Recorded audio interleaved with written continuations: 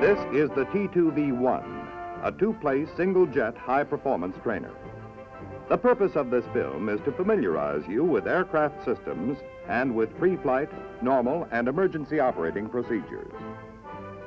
The wingspan is almost 43 feet. The fuselage length is about 36.5 feet. The height from ground line to top of vertical fin is almost 13 feet.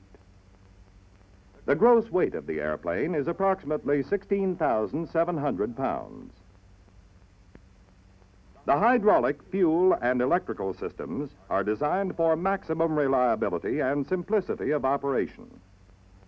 The hydraulic system operates aileron boost, boundary layer control valves, speed brakes, landing gear, a resting hook, wing slats, and furnishes power for the wheel brakes.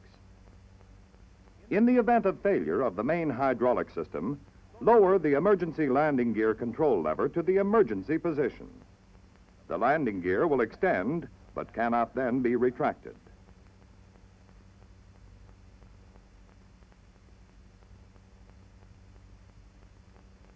The fuel load, totaling 4,950 pounds, is carried in fixed tip tanks, in a fuselage tank aft of the cockpit, and in wing tanks.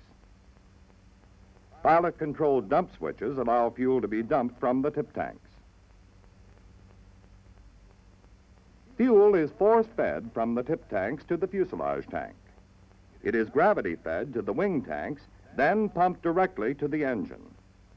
The entire system is fully automatic, requiring no pilot surveillance for continuous operation during flight. The major components of the DC electrical system are the generator, the battery generator switch, the annunciator panel, and the primary and secondary buses. In the event of generator failure, the generator out light will glow. DC power from the battery is removed from the secondary bus as all available battery power is diverted to the primary bus. To restore power to the secondary bus, place the battery generator switch in the bat-only position. Or, place the landing gear control in the down position. The major components of the AC instrument power system are a 250-volt ampere inverter supplying AC power to the flight instruments, a 1,500-volt ampere inverter supplying AC power to the electronic equipment, the flight instrument power supply switch, and the annunciator panel. The instrument out light on the annunciator panel indicates the failure of the 250-volt ampere inverter and the loss of power to the flight instruments. To restore power to the flight instruments, place the instrument power switch in the standby position. Instrument power will be supplied by the 1,500-volt ampere inverter. The T2V is equipped with a forced air boundary layer control system to increase low-speed stability and to lower stalling speed. When the boundary layer control switch is placed in the on position, air is bled from the engine compressor manifold and forced over the surface of the wing flaps.